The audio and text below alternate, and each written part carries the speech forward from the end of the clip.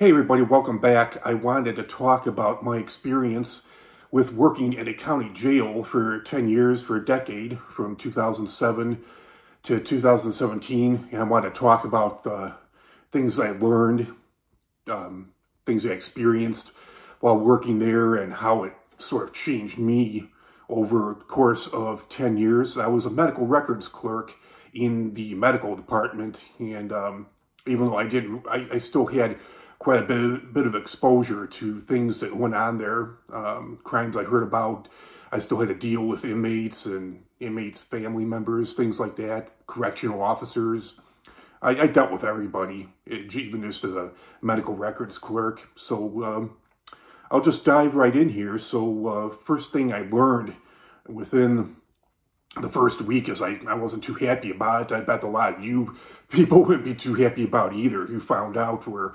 I guess I'll go over that now. Maybe now you'll learn, but you probably wouldn't be too happy. I wasn't too happy finding out where a lot of my tax dollars are going to. I mean, I understand that these inmates or detainees are still human. Somebody had to take care of them, but it's like something I know, people are innocent until proven guilty, but still, even if they're proven guilty, it's still, I know they're still human. Somebody has to take care of them, but it's still makes me feel kind of upset that people, commit crimes and yet they're kind of rewarded for it in jail and prison. So, yeah, I think everybody pretty much knows nothing, even if you're getting something for free.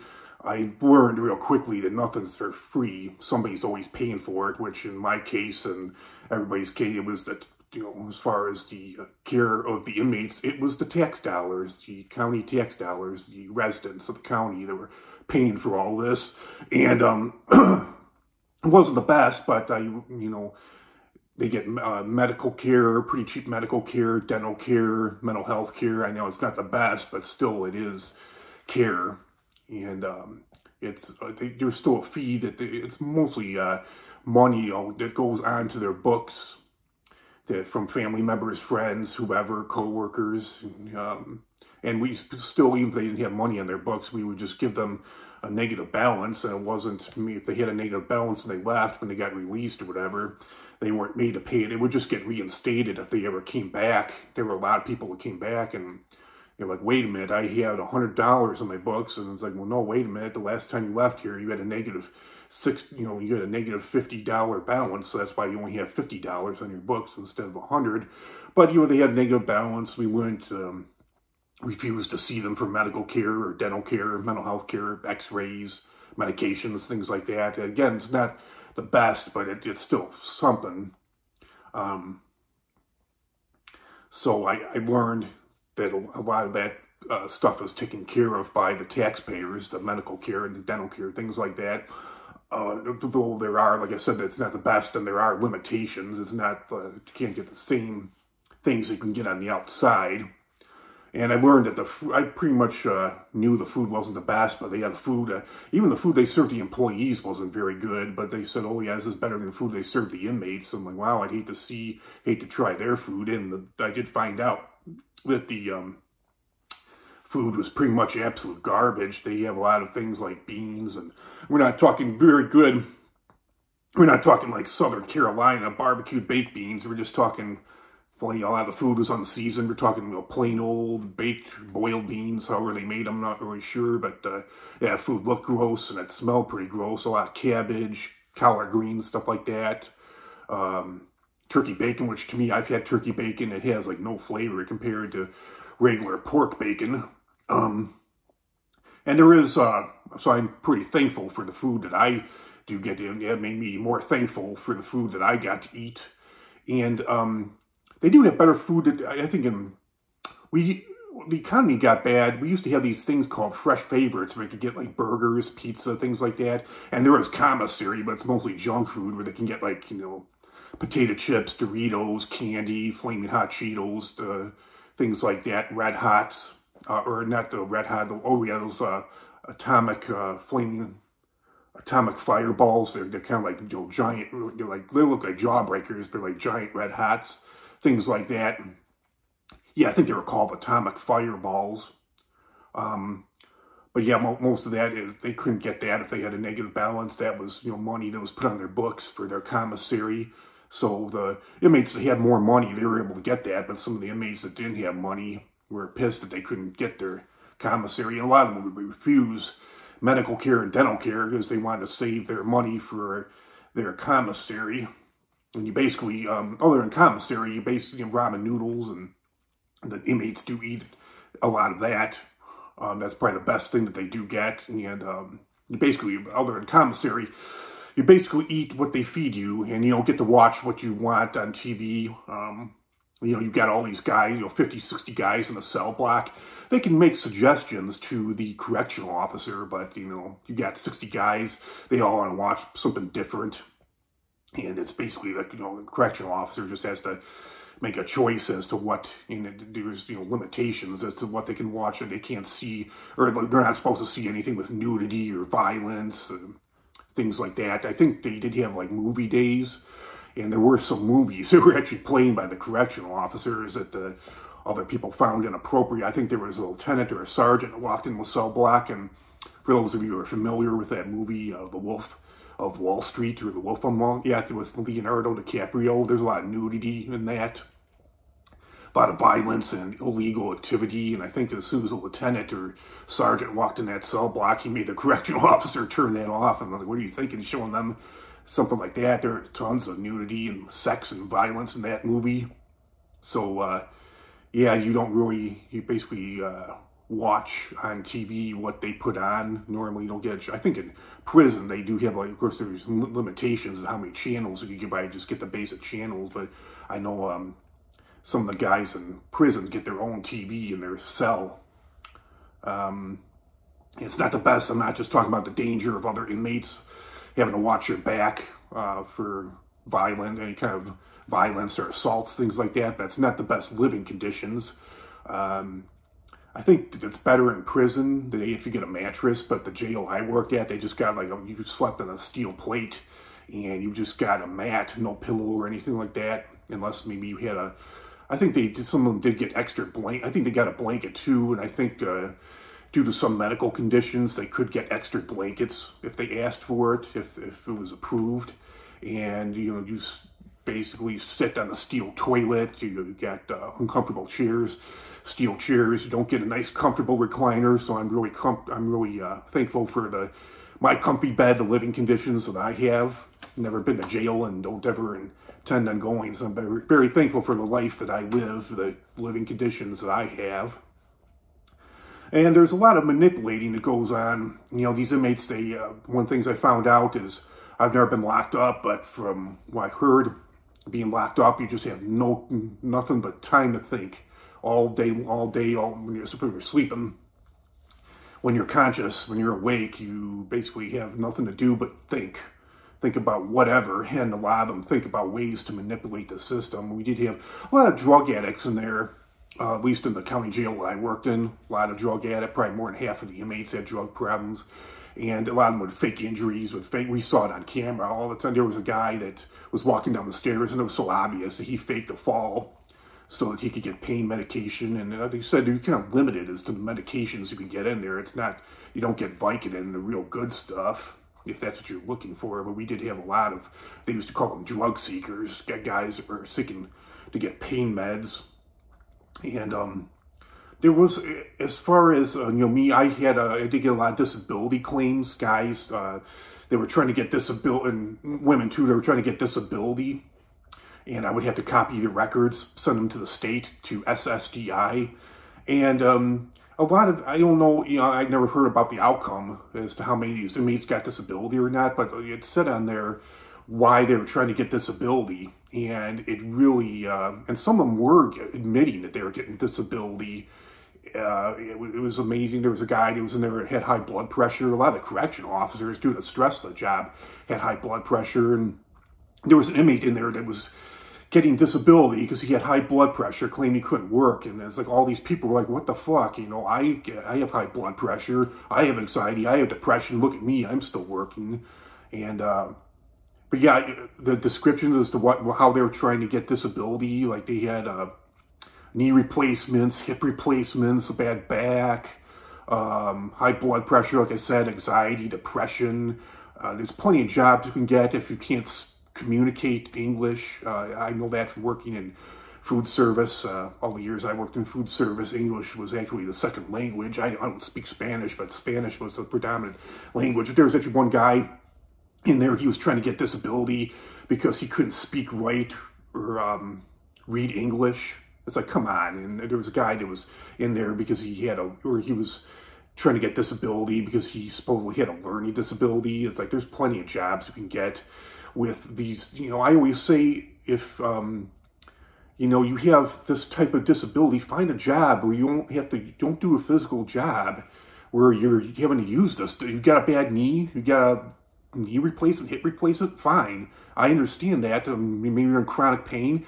Well, get a job where you don't have to do physical labor. You don't have to use that disability. But that's just me. I don't know how I know it used to be easier to get disability. I know now the waiting period can be a pretty long time. I think they said the average is over like 500 days to get it, if you even do get it. And they said a lot of time people get turned down the first time they try to get it. They might have to apply a second time. It's a long process. You have to get an attorney, disability attorney. So I'm not sure about now. I mean, I'm not sure about back then, but I know now it's a lot harder to get disability than it used to be. And same with depression. You know, I just know because I suffer from depression, I just know myself. If I don't work, if I just sit around the house all day and don't do anything, just watch TV, just sit around the house all day and snack on potato chips, that's not going to that would make me depressed. I just know from being unemployed in the past, it was depressing. And I got so happy when I got a job. So it's like, somebody, unless it's really, really severe depression that they can't even work, but I just don't get it. It's like, to me, it's like, I understand you have depression, but it's like, you'd be better off working 40 hours a week or even, you know, part-time. It's like, what makes you think that sitting around the house all day doing nothing is going to make your depression any better? That really irked me. So yeah, in my opinion, there were a lot of, you know, fraudulent disability claims or near fraudulent disability claims. There was actually one inmate in there that he was, he was getting disability, and his wife, I think we reported it, but yeah, somebody in his family or his wife was still getting his disability checks, and it's like, hello, the system out there, when somebody's in jail, when somebody's in prison, their disability benefits should be stopped. Nobody should be collecting that. And, you know, it goes along with that, and a lot of these things I mentioned already with the crimes people, you know, committed. You know, I used to have a better outlook on society, but now I have a worse outlook. Maybe it's a good thing. I don't trust people as much. I used to be too trusting, and I got screwed over in the past in a number of ways. You know, I got used. I got scammed, you know, numerous times. And I don't trust people as much as I used to, and it's probably a good thing, because I was a little too trusting, a little too nice. It kind of toughened me up a little bit, dealing with these inmates and seeing the things, seeing how people could be manipulating. And it's funny, you came across, not that it was our business, but came across some inmates every once in a while that would really be honest and say, yeah, even though they weren't convicted, a lot of them would say, yeah, I did it, and, you know, I'm sorry. They'd say that, you know, I was stupid. You know, they wouldn't make excuses. They would say, you know, I did it, and I'm going to, you know, make my life better once I get out of here, start a new life. Every once in a while, you come across an inmate that would be really sorry about what they did, and they would admit what they did wrong, learn from it. But so many of them in there would say that it was kind of like the Shawshank Redemption. A lot of them in there, they're like, oh, I didn't do it, or, you know, it's someone else's fault. They would make excuses or blame other people. A lot of them were innocent, or if they did admit that they did, it was always someone else's fault that they got caught, or that they got, you know, I think, you know, with a lot of the drug addicts that were in there, I think a lot of that was just getting caught up with the wrong crowd. But it's like, you know, when you're a grown man, you could have said no. You're a teenager, you could have said no to drugs, no to drinking and driving, but yeah, a lot of them would always make excuses for if they did admit to doing, you know, there was one guy in there that got a DUI, but yeah, it wasn't his, you know, he was blaming his father for it. He said his father was threatening to beat the shit out of him. They were drunk, they got into some arguments and physical altercation, and he got in the car, and drove away drunk off his ass, ended up getting a DUI, but he wasn't accepting any, it's like you could have won. You didn't have to get in your car, but, you know, he was blaming his father for his DUI because he said his father was trying to beat the shit out of him. It's like, again, you didn't have to grab your keys and get in your car. You could have ran, you could have walked, you could have called somebody else for help. But, yeah, it was just like, a lot like the Shawshank Redemption. Everybody's innocent, you know, and, there was one guy that got convicted of murder, and he's like, oh, till the day I die, I didn't do it, and got like 30 years in the slammer in prison. And then he's like, oh, it was kind of funny in a way. He's like, yeah, I'm just looking forward to a burger and having a burger and a nice big fat juicy burger and a beer when I get out, and yeah, see you in 30 years. And it's so funny when they get convicted and they get all this evidence against them. It's like, you're just the unluckiest person in the world, you know, all this evidence against you, and you're still trying to cop out of it.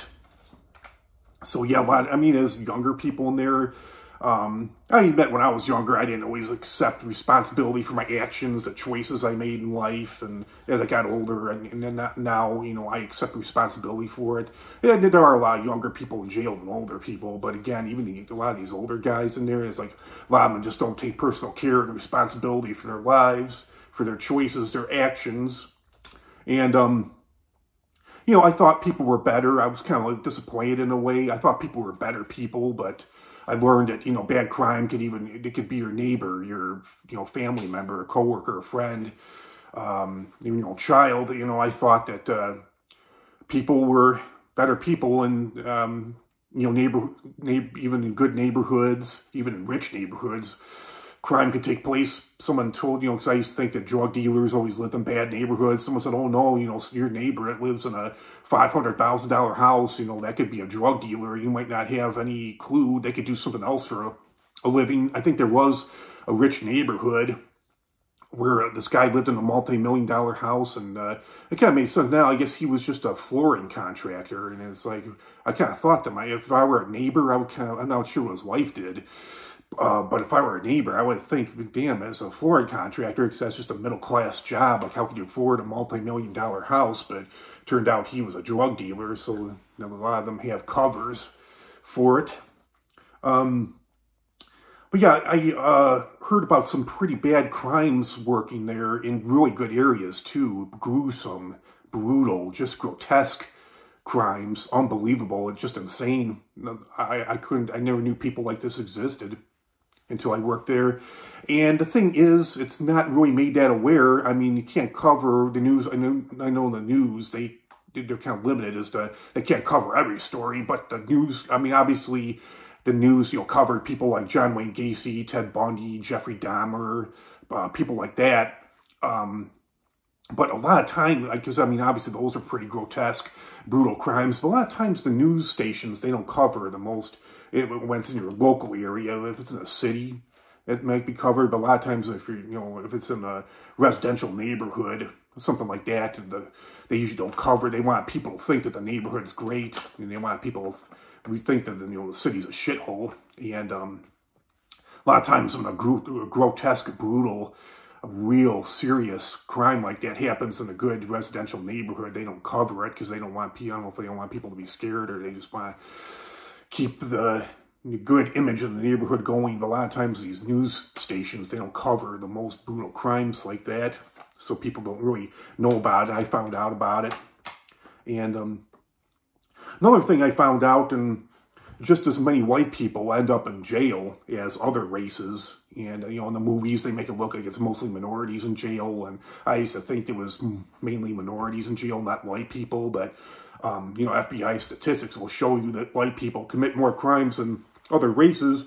And just as an example, I mean, a lot of, when it comes to like drug cases, a lot of the, you know, the drug users out there, I mean, white people make up the majority of the population, so it just stands to reason that just as many of them end up in jail as other races. And a lot of the, you know, the drug users in there were actually heroin, cocaine addicts. It wasn't usually minorities doing that. It was usually the white guys, the white women. A lot of the, as this jail I worked in, we had like, you know, the population fluctuated from time to time, but we had anywhere from, On average, the 10 years I worked there, I'd say probably 550 to 700 inmates.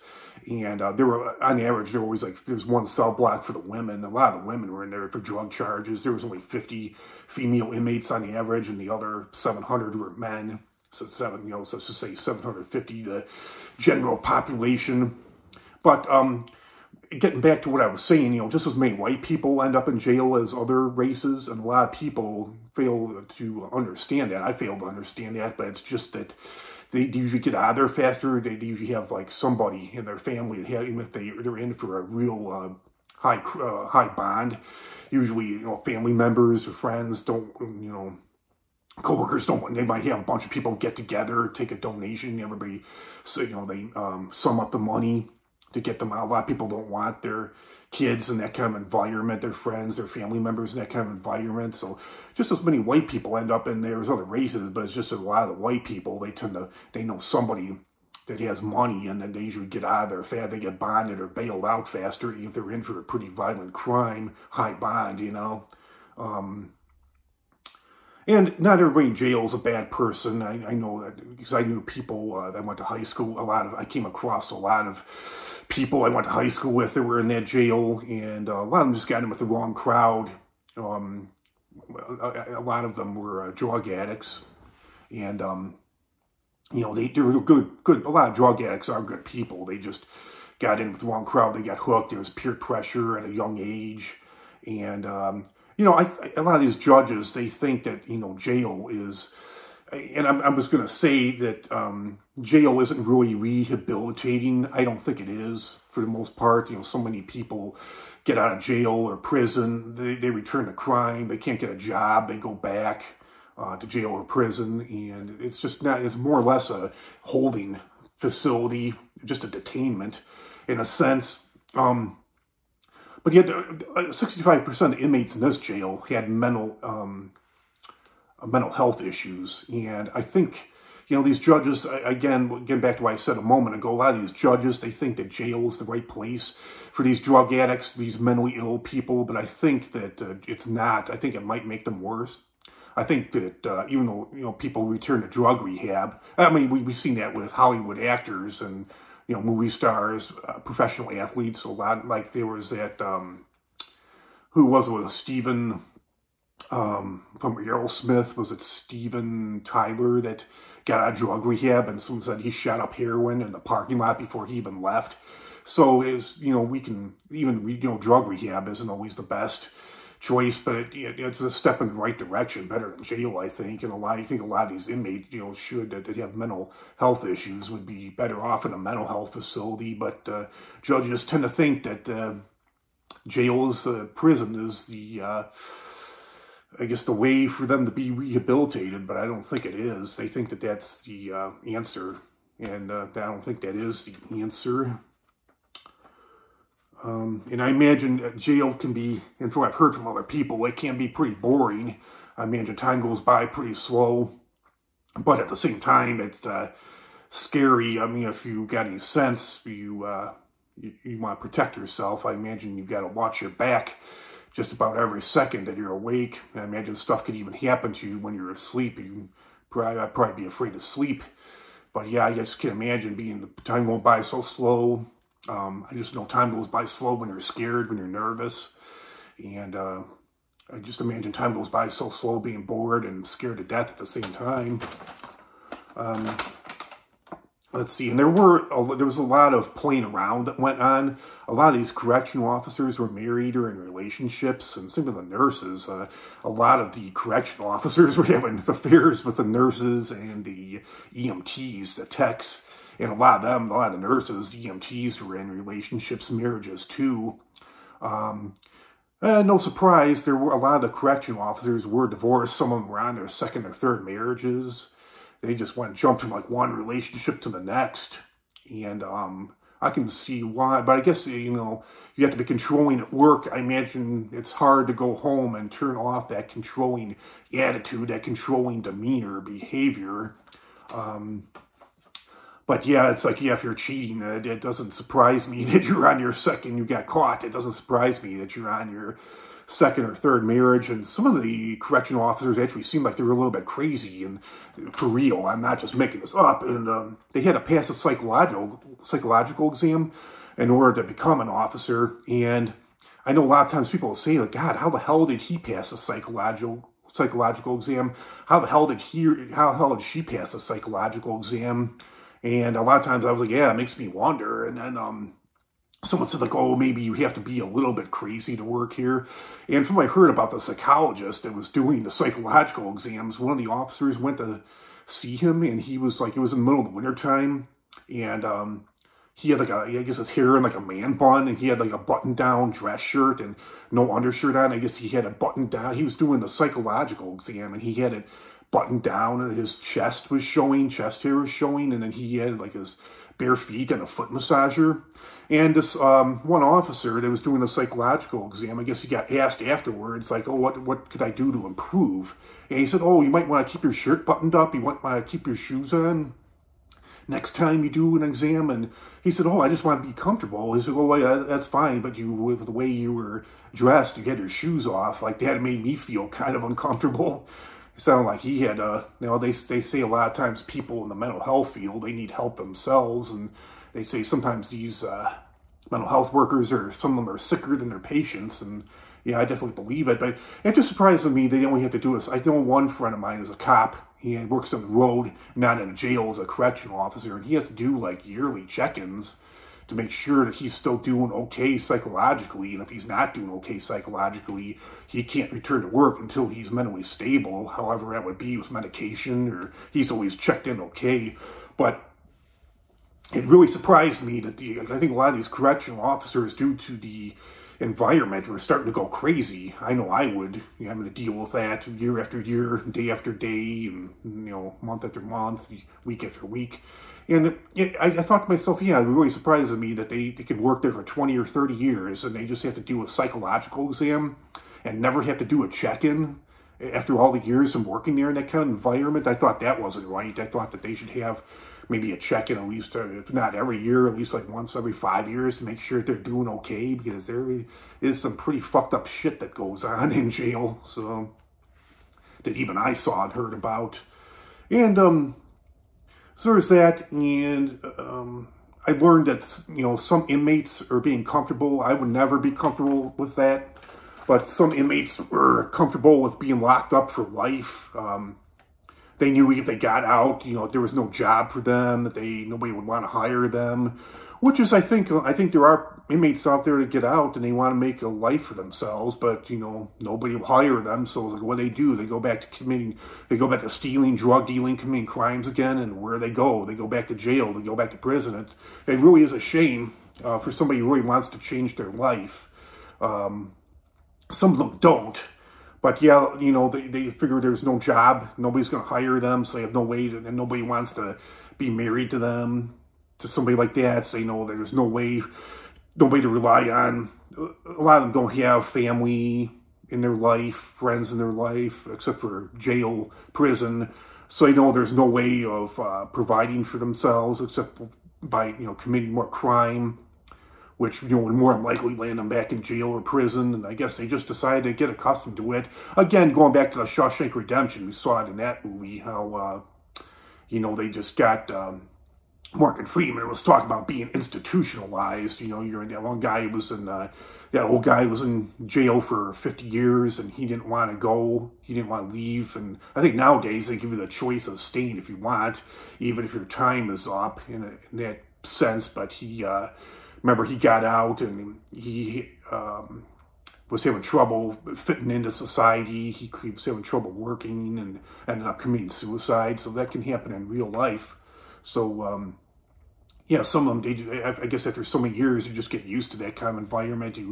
Morgan Freeman did also say, he's like, these walls are funny. At first you hate them, then he's like, then you get used to them. He said enough time passes, you get to the point where you depend on them. So I imagine that it was a great movie, but yeah, I imagine you could get that way, being locked up for so many years. And all in all, overall, from what I gathered about jail, it's basically a negative environment. Even as an employee, it can get pretty depressing. What really depressed me is there was like no windows, and I kind of rely on sunlight for my happiness, a good mental state of mind. And at one point, I went back to working 5/8. I was working Monday through Friday, 7 to 3. And at one point, I wanted to get an extra day off, so I figured I'll do 4/10s. And this was back in Illinois, and during the wintertime, at 7 o'clock in the morning, I was working 7 to 5. Tuesday, I took Monday off. I was working Tuesday through Friday, 40 hours a week, 7 in the morning till 5 o'clock at night. And for 40 hours a week, I didn't see the sunlight at all in the wintertime because, you know, at 7 o'clock in the morning in December and January, it's still dark out at 7 o'clock in the morning, and it's already dark at 5. So it's like I only saw the sunlight on the weekends. That was really depressing. And even when the sunlight was out, so I went back to working 7 to 3, Monday through Friday, 5/8. But even the sun would just hit you when in the summertime, for example, you're not getting any sunlight all day. It's real bright and sunny outside. You'd leave at 3 o'clock in the afternoon, and bam, that sunlight would practically blind you. You know, without sunglasses, you'd be squinting like crazy. So, yeah, I think that's all I have. That's what I gathered from working in a jail for 10 years, things I observed. I don't really want, I did do another video about crimes. I'm not going to talk about that because I already did a video on that. But yeah, there's some crimes I heard about in there you wouldn't even want to know about. Let me know if you want me to link. I did that video probably about 3 or 4 years ago. If you want me to link you to that video, I will, about the most brutal crimes I heard about working in jail for 10 years. Something like that, something to that effect. But yeah, that's what it was like working in a jail for 10 years. Things I saw, things I heard about, things I observed, and how it changed me and to toughen me up a little bit and changed my outlook on society, which isn't as good now as it was 15, 16 years ago. So I've rattled on long enough. I think that covered everything I wanted to cover. Questions, let me know. Comment, like, share, subscribe. And we'll talk to you all real soon with another great video. Have a great day, everybody, and stay out of jail, please. You'll thank me later if you ever do end up in jail. Don't even think about committing any crimes. All right, talk to you all later. Bye-bye.